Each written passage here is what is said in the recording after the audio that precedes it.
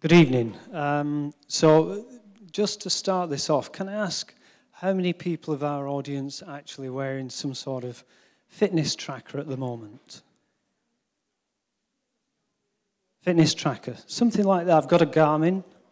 Jenny, you've got a Fitbit. Okay.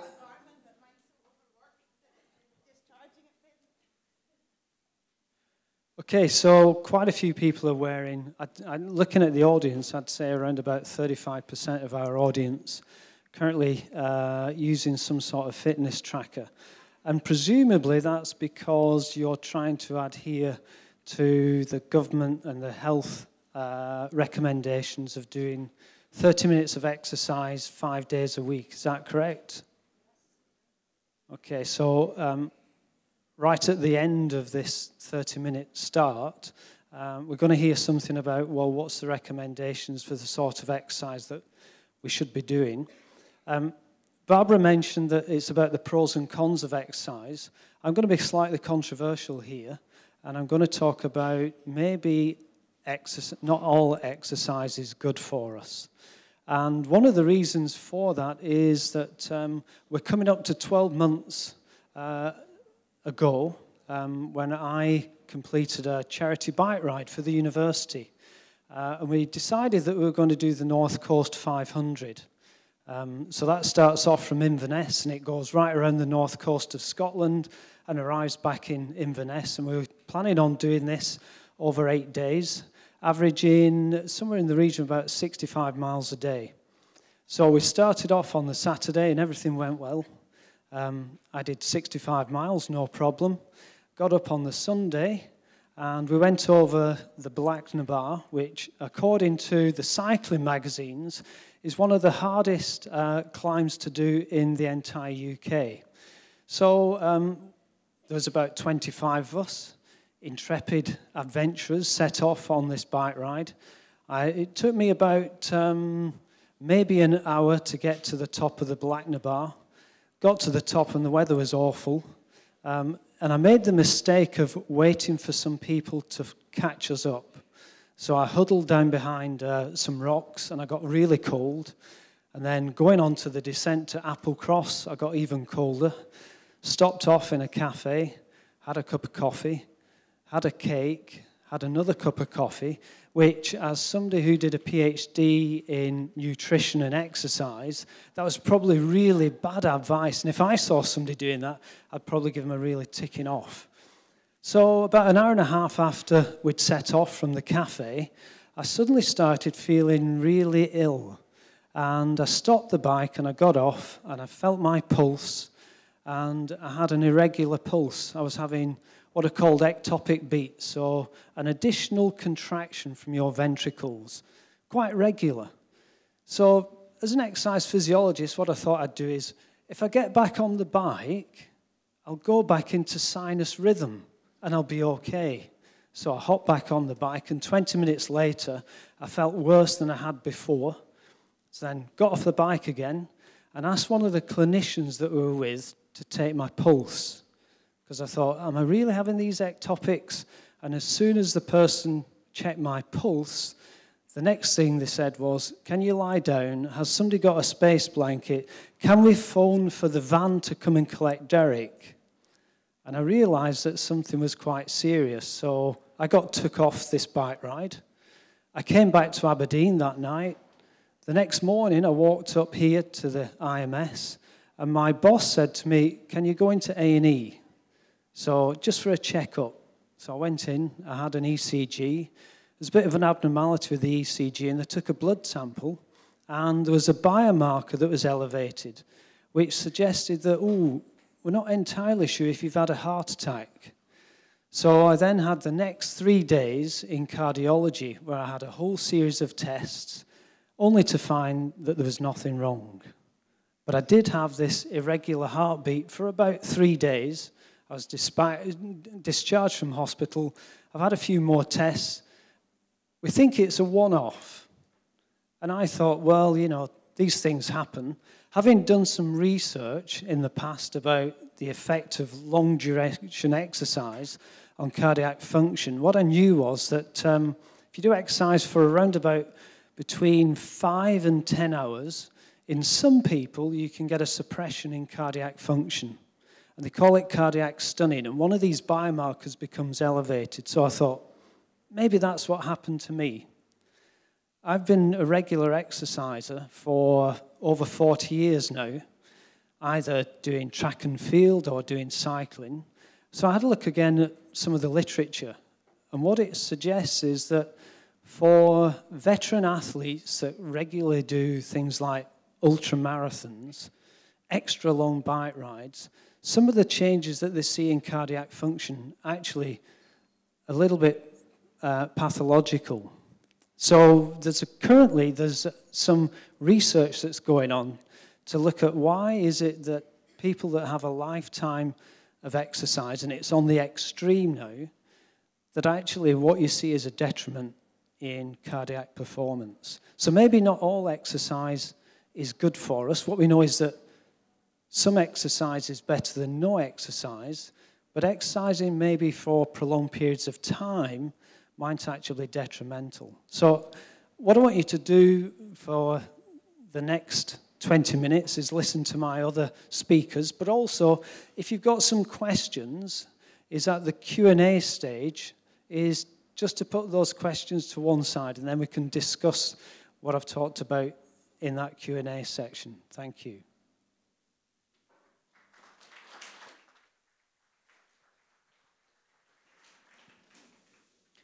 All right, thank you, Derek. So, my name's Jenny Gregory, and I work here at the university as a lecturer.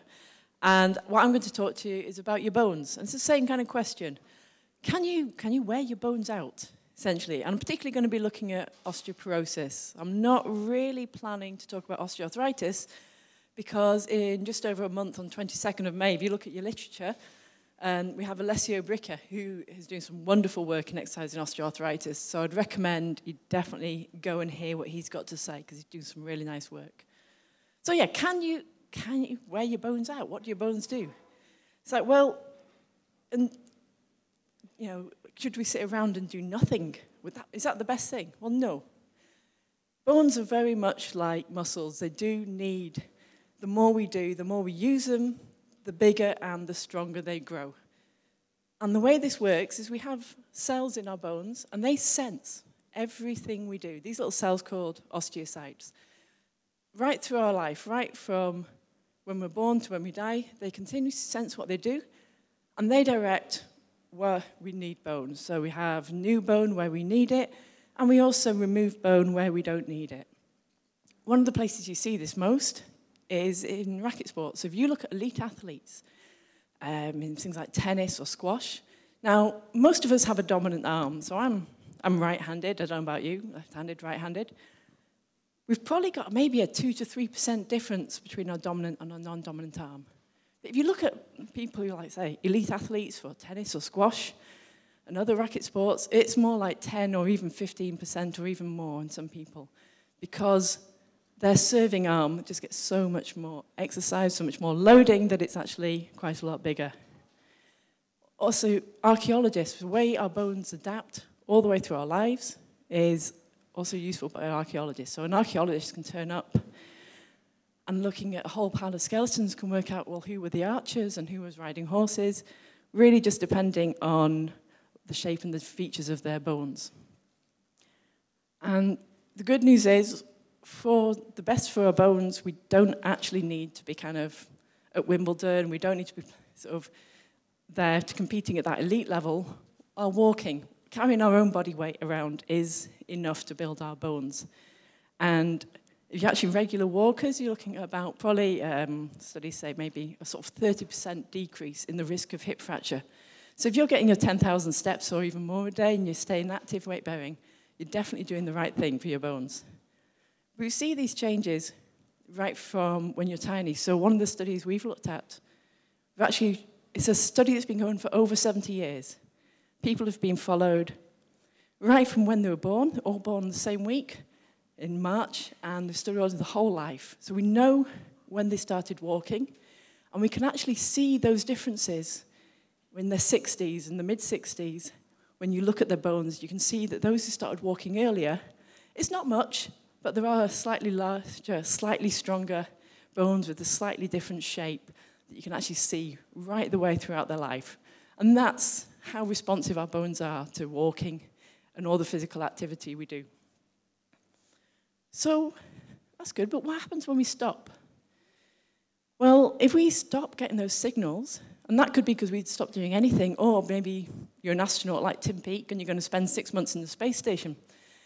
Now, Tim Peake actually lost about 6 to 7% of his bone density whilst he was up in space, because without the gravity, those osteocytes aren't getting the cells, aren't getting the signals to build the bone.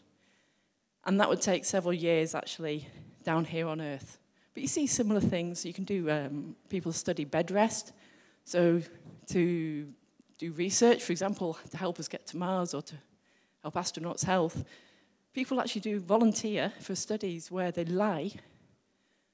completely lie down for 3 months at a time. And I mean, they're monitored by, you don't get up for anything, nothing at all. You're monitored by video, you have pressure sensors in your mattress, and you see the same kind of changes down here on Earth, but you're not doing anything, and you see that bone loss. The same with things like spinal cord injuries as well. So yeah, you definitely need to exercise, and the more exercise you do, it's a lifelong thing. Probably the most response is when you're very small. That's when you get the biggest response. You get a kind of a peak mass when you that sort of 20s, 30s, 40s, and you do tend to lose bone as you're older, but it's certainly never too late to start. There's a great study, one I absolutely love, and it was taking, it was a whole load of men, the 60s, 70s, 80s, and it asked them to hop. Pick a leg and hop for 10 minutes a day for a year. And we're talking about, so people, 60s, 70s, 80s, people, you may think, oh, you're losing bone, we're losing bone at that age.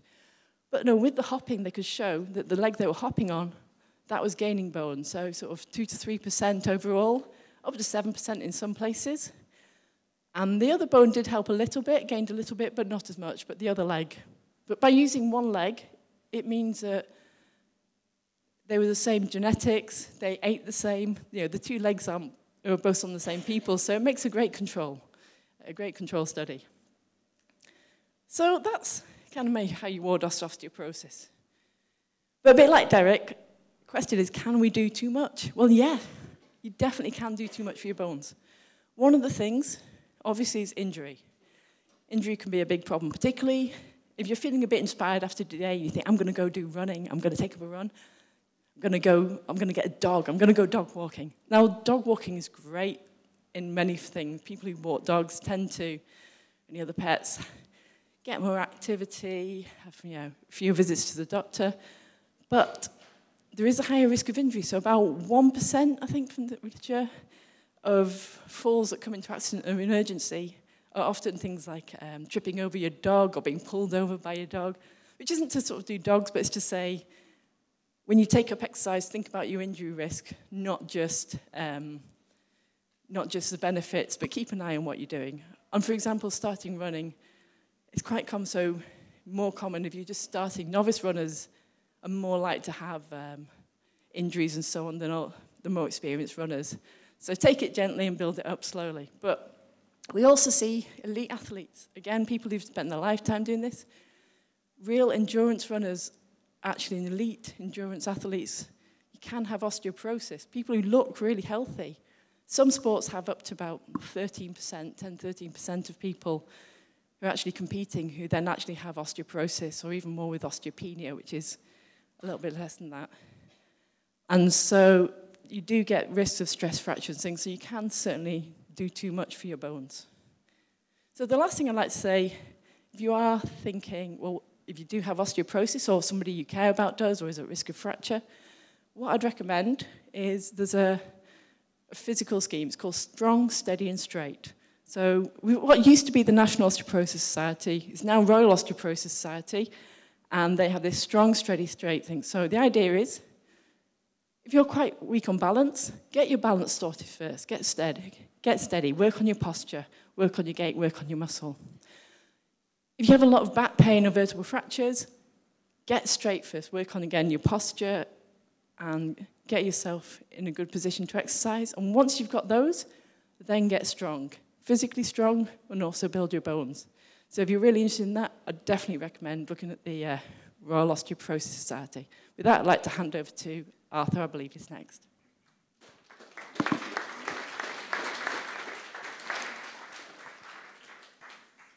Good evening, ladies and gentlemen. My name's Arthur Strachan. I've just recently retired from the Department of Clinical Biochemistry at Forester Hill here, but I was also involved in the Human Physiology Department of the University of Aberdeen, where I did my PhD, and we were looking at something that was called central fatigue. So what I'm going to do in 7 minutes is basically just throw some things about you, about the brain, and whether you think exercise is good for the brain, and whether it's adaptive and whatever. So, central fatigue hypothesis was postulated by a guy called Eric Newsom from Cambridge. He basically said that during prolonged exercise, there was some peripheral changes that affected serotonin in the brain. Basically, the precursor for serotonin is an amino acid called tryptophan, and it can be converted into serotonin and serotonin-mediated fatigue. In general terms, the PhD was largely negative, and so the first question I'd kind of like to throw at you is, do you think that exercise is adaptive, makes changes to the brain, and prevents catastrophic injury? And that is what somebody called Tim Noakes from South Africa suggested, that you have a central governance and that your brain controls the amount of exercise that you can do and prevents you from catastrophic injury. Controversial, very difficult to prove. Another thing I'd like to throw at you, any exercise where you have to wear protective gear is bad for you, especially your brain. Any exercise that you perform where you don't wear a crash helmet or protective headgear is really bad for you. And what's interesting at the moment is the understanding sort of biochemistry about head injury and what happens. We all know that the brain's about 1.5 kilos in weight. It's supported within your skull, and it doesn't have any sort of major structure. It's essentially just a lump of jelly, and it's supported by something called cerebral spinal fluid, okay? And in traumatic injury, you have concussions, okay? And these concussions cause small amounts of bleeding in the brain, okay? There's loss of cognitive function, loss of consciousness in some instances, and, people can recover from that. In the 1920s, it was called in boxing, it was pugilistic dementia. And now what we're seeing in athletes, and there's been lots of publicity in terms of North American football and things, the number of professional American football players, rugby players, boxers who are we're seeing dementia forming at a relatively early age. Okay? Now, the underlying biochemistry is slowly emerging, and you may have all heard of amyloid plaques in Alzheimer's disease and also tau tangles. And in concussive injury, you tend to see a bleed into the brain, and that changes essentially the sort of protected normal biochemistry. And what you see within the cells is you have structures called microtubules. Microtubules within a cell are important for the transport of various chemicals and things. And essentially, they're a long protein coil, and they are held together by something called tau. And when you have a bleed into the brain, changes certain biochemical parameters, and there are changes that happen that allow the tau to untangle the microtubule, and the sort of biochemistry of the brain is changed. They accumulate and tangle together, and these on histology you can you can look at them under the microscope and see that they're present. And over a period of time, these begin to cause dementia. Alzheimer's is slightly different, but the underlying biochemistry has some similarities. So exercise that involves head trauma, concussion, is generally bad for you. Quick show of hands. Who thinks that exercise is beneficial to their mental health? Okay. Is that because when you finish exercise, you're glad that it's over and generally feel better? Okay, that's one possibility. Now, the literature surrounding whether brain supports your mental health is divided, actually. You know, majority of people perceive that it's good for you, but in the sort of medical literature is less convincing.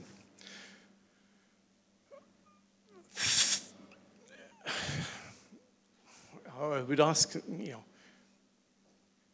there's a 30% chance that exercise is preventative of developing depression. Now, the reasons for that is largely unknown, okay? When you exercise, certain neurochemicals within your brain gets increased, and you know there is a certain feel-good factor. Immediately after exercise, your cognitive ability is enhanced, your ability to learn things is advanced, okay? How much exercise you have to do to achieve those sorts of things. Generally, you know, national guidelines are 150 minutes over the week. A really modest to high-intensity exercise. How much exercise to modify your brain function probably requires a little bit more than that, but it is. Exercise in general increases something called brain neurotrophic growth factor, which helps you build new neurons within your hippocampus, which is involved in cognition and learning, and also promotes growth of neurons in your frontal cortex. Again, executive function, cognition as well. So, you know, exercise is beneficial. There is, however, a tipping point, and athletes talk about overtraining, overreaching, and there appears to be a point, especially during prolonged exercise, where it becomes detrimental to the general biochemistry and your well-being. Okay? Derek didn't really touch on he was going to do sort of metabolic and cardiovascular things. We've all heard of diabetes, metabolic syndrome, increase in obesity, and clearly the majority of people would say that exercise is beneficial to preventing these disorders. However, it's probably a whole host of other factors that are equally involved, like stress and changes to your biochemistry that results in diet, etc., that are important in diabetes, as well as doing a little bit of exercise to modify your weight and things. I think that's all I've got to say. We'll wait and see what comes back with your questions. Thank you. Let's just work. Yeah. Okay. I feel like I'm going to be a little bit of a disappointment, I have to say. I'm Louise McCulloch. I'm one of the orthopaedic consultants that works across the road and works up at Wood End. I do a lot of exercise. So government guidelines suggest that you should do 150 minutes a week. I probably do that every day. But not everybody has to do that. All of the things that I do every day are because I want to do them, because I want to get better at what I do. I couldn't live without exercise. I couldn't work. I wouldn't be the same person. I couldn't. Exercise to me is my stress relief. It's how I deal with my horrendous weekend on call that I've just had, where I was up operating until 2 o'clock this morning, back in at 6 o'clock this morning, and I will leave here and I will go to the gym because I've not been to the gym for a couple of days and I'm like, I need to go and do something. It's how I feel better about myself, how I go and clear my head, go for a run. I'm not very academic. I can't tell you lots of papers. I can tell you all the NHS guidelines, and personally, I think that exercise massively improves my self-esteem. It improves my mental health. It allows me to go out and meet people that I wouldn't normally have met. I've started teaching an exercise class, and every Sunday and every Wednesday morning at 6:30, I have this same group of people. It's a bunch, maybe 5 or 6 women, who every time maybe spend the first 5 minutes of class having a wee bitch and a wee moan and talking about their life stresses and their life hassles. And then by the end of that hour, they just feel better about themselves. They feel that they've achieved something. And I don't think that there's any way that you can replicate that. Exercise to me if you can prescribe that, you're prescribing people with this amazing pill that will just make a lot of things better. And not everybody has to exercise to the same level that I exercise, but that's because that's what I want to do. If you can take an extra set of stairs, that's exercise, yeah? If on your Fitbit you can get to your 10,000 steps every day, then that's all you need to get. If you can increase your exercise to 150 minutes every week, and that can be anything. That can be going for a power walk, or it can be going down to Bridge Street steps and running up and down them 15 times, which I do twice a week. Everybody has different bits of exercise that they can do. Some people will go and join a team sport. Some people play rugby for the team feeling. Being part of that team is really important to them. And fair enough, yeah, there's a risk of concussion. But do you want to know? You could fall off your bike and risk concussion. There's risks everywhere, and you have to weigh up the risks and benefits and what you're willing to accept. I do a lot of pre-hospital medicine. I do a lot of sports medicine. I cover Aberdeen Grammar Rugby. I see a lot of head injuries. I cover SRU Rugby. I see a lot of soft tissue knee injuries. And for these people who exercise a lot, it's really important that you can create an exercise plan for them to allow them to get back so that they feel that they're not losing out. So, for example, if you've got a knee injury, I am never going to tell a person that they shouldn't be in a gym. You've injured your knee. There's nothing wrong with your abs, and there's nothing wrong with your arms. Fair enough, you might not be able to go for your run. You might not be able to do your Bridge Street steps.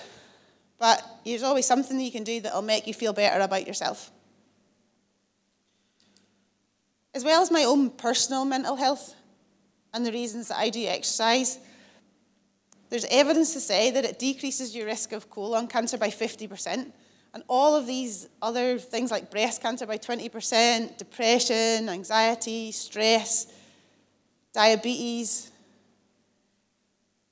I personally think that everybody over the age of 40 should be doing a resistance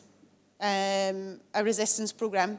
You should be getting up, carrying yourself. You don't need to go to the gym. You can go and do 10 press-ups. Go and just do a little bit of exercise individually in your own house.